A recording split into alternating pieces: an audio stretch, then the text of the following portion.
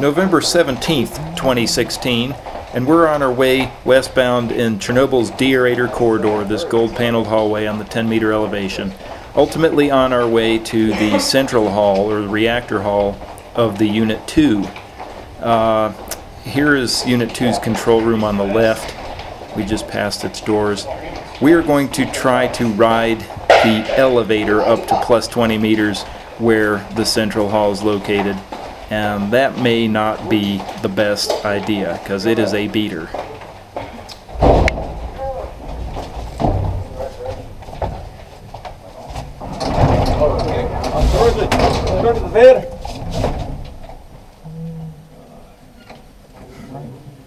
And it drops. Good question. I'm not sure what button to push on this. There's like I'd let Stanislav. If we don't hit anything, no, I wouldn't hit anything because we're not going. We haven't given it a command to go anywhere. So right. This is one of these weird Soviet elevators that you press. Yes. Yes. Stasi. Okay, what button is for the foot? So here is level 9.2. Push button 9.2. All right. There you go. Maybe That happened when my kids were we'll go little. upstairs by walk because I'm not sure that we will go there. Yes. Okay. Go. Because we had some problem with it. Let's go upstairs. Let's take the stairs.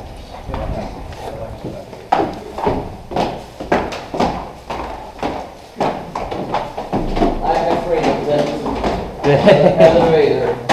It is possessed. Yes. So we'll work our way up this stairwell to the 20-meter elevation and get off there to go visit the central hall. This is our escort here, Stanislav Shekstillo, the long-term employee here in the information department at JNPP. He's been here since the days that this was an operational nuclear power plant.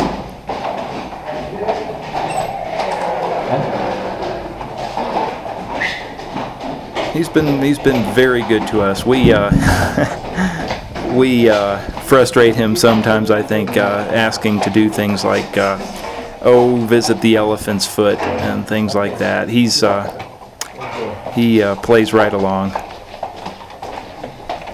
On the left here are going to be the compartments for the drum separators in this type of reactor, and then we'll come here to the anteroom to the central hall where people change clothes and so forth to work at the reactor fueling face.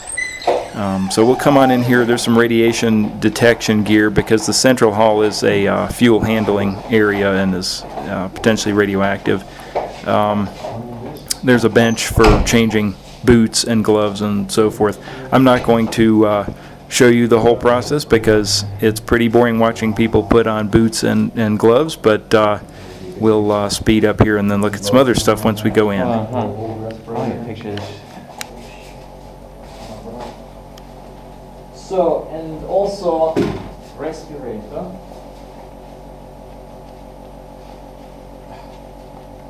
Naturally.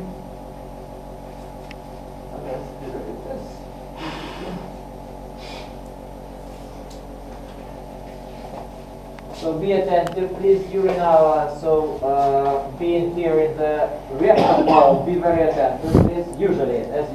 Yeah. Yes. So that's why.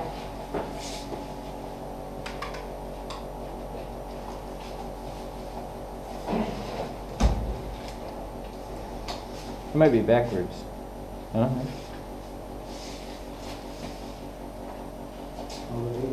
Yeah. There's a little tab goes in the back.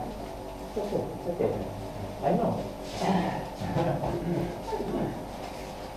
It's better to do it like this because they are too big.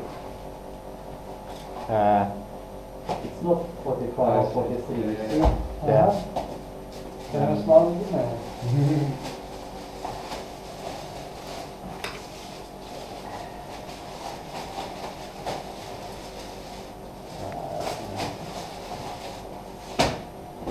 Gloves also. Yeah. Gloves.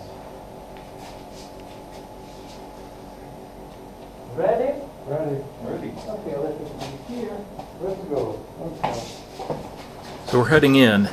The central hall is not only a contamination area, but also a giant hot cell for fuel handling, because when the fuel's out, it produces a lot of radiation in this area. So you'll note we go through this little dog leg of concrete that acts as radiation shielding, and then we'll step into the central hall itself. And here we are. Wow. It's really obvious that they don't have to. So, please.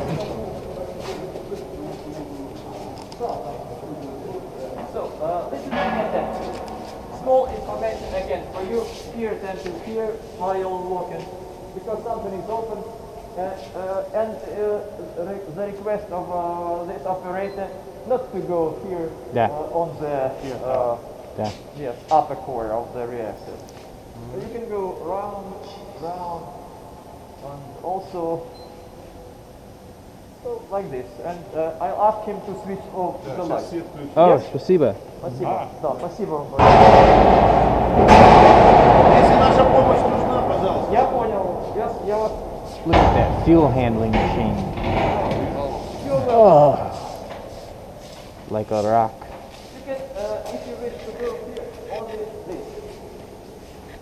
Don't go there. The RBMK reactor is constructed from graphite blocks that are penetrated vertically by pressurized tubes that carry the nuclear fuel and other in-core devices like control rods.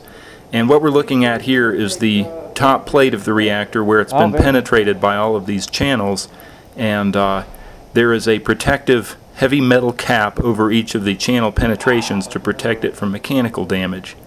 The reactor is empty right now. There's no fuel. It's all been taken out, and there's also no water. So actually there is a little bit of radiation up here, and it's due to radioactive material down in the channels, and the radiation is streaming up through the empty channels and up to the fueling face where we are now. Over here on the side are a bunch of heavy steel plates that cover up the steam water pipelines from the upper part of the reactor, and they will go under the wall on either side of the central hall and bring steam to the drum separators. Wow. Over here are some caps for the technological channels. They're a little bit radioactive just because of their proximity to dirty stuff, but they again provide mechanical cover to the channels up here on the core face. More than 1 meter. Yeah. We're going to go ahead and pass between the two spent fuel pools. There is no fuel in these pools. It's all been taken out to ISF1. What you see there, we'll take another look at later. Those are what I call stringers. They're the holders for things that are inserted into the technological channels. It's all back there. Oh, wow. And there's some other ones. These are presumably not used. They're not being held in the spent fuel pools. But you can see the little fixture by which the refueling machine grabs the stringer and pulls it out. And ordinarily there would be fuel on the other ends. There's two 3.5 meter long bundles end to end. And here's where fresh fuel is stored in preparation for use. Also down at this end of the reactor hall is the transfer corridor for fuel. It's just to our left here, and this is where new fuel is brought up from below when it's shipped in, and also used fuel can be taken out in a cask. Good view here of the stringer assemblies. This is the top end of the stringer where the machine would grab it. We'll go take a look at some other stuff and here in the central hall. So I'll go ahead and cut the clip here. Lights coming. I'm just waiting. This is the spent fuel storage area in the number 2 reactor, and I want to be clear, there is no fuel remaining here. In fact, there's no water in the pool at all. What we have in the pool now are the upper assemblies, the the stringer assemblies that would hold fuel in the technological channel if you had the fuel in there, but these stringers are obviously, as I said, not loaded with fuel, but they are radioactive, which stands to reason because they're so close to the operating parts of the reactor. And so Lucas has called me over with the ion chamber to look at a hot spot he found here, and we're gonna see just how hot it is.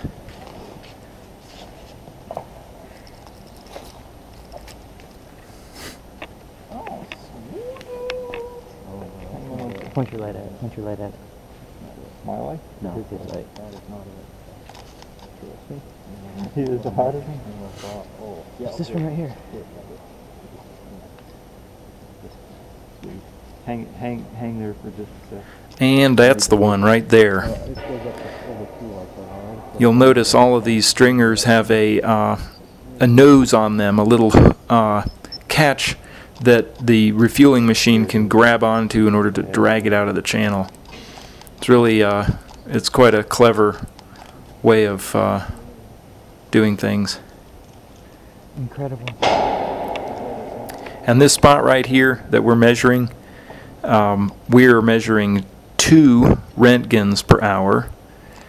And, you know, this is a power plant that's known for having a lot of spicy stuff around.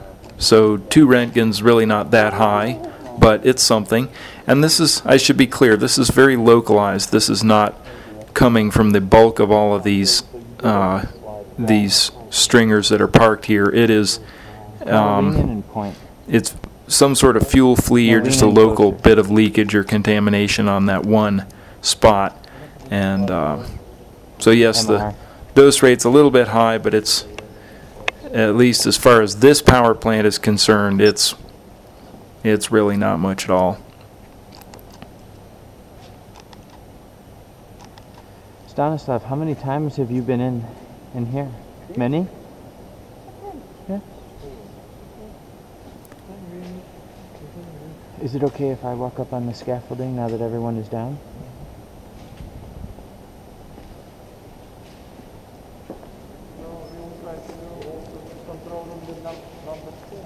Yeah. Spasiba, spasiba. This is incredible.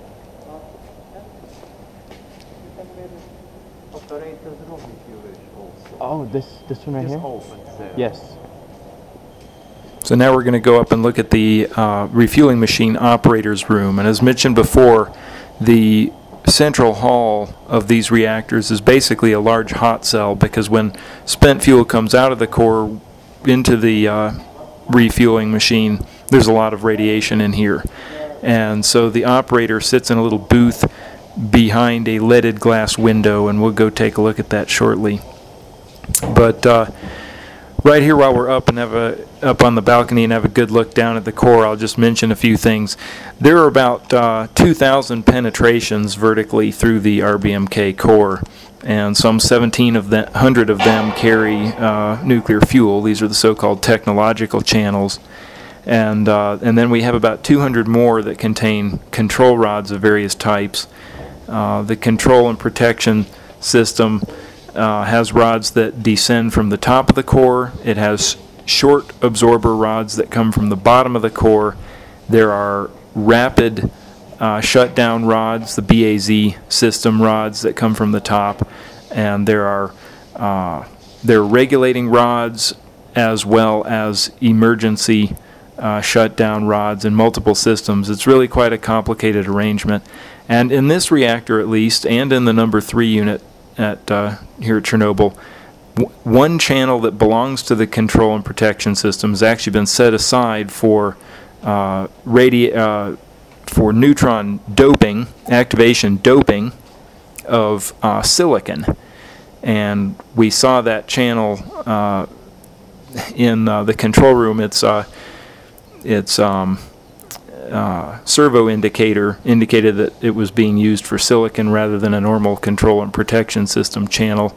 And here in the photo you can see exactly which one that is. Now we're going to go into the booth here where the refueling machine operator sits, and you can see the window that operator looks through when he's working.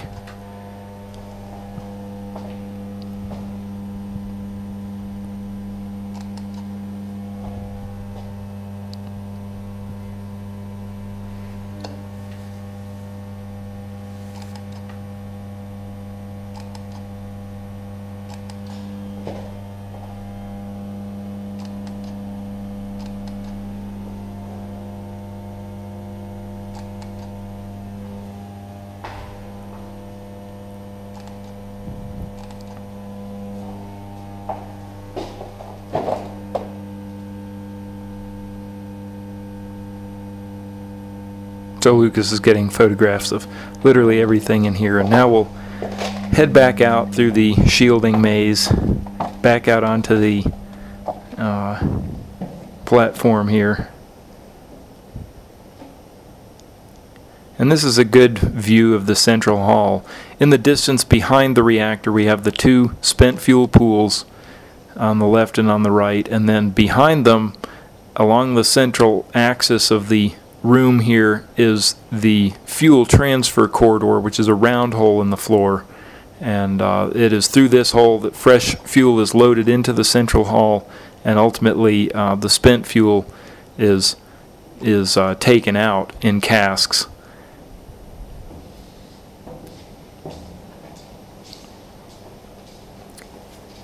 Anyway, I think that is a good overview of the reactor fueling face in Chernobyl Unit 2. This reactor has been offline since the accident in 1991 that basically destroyed all of its number 4 generator and its feed water pumps. And it was a political decision not to restart the number 2 reactor, but to leave it shut down.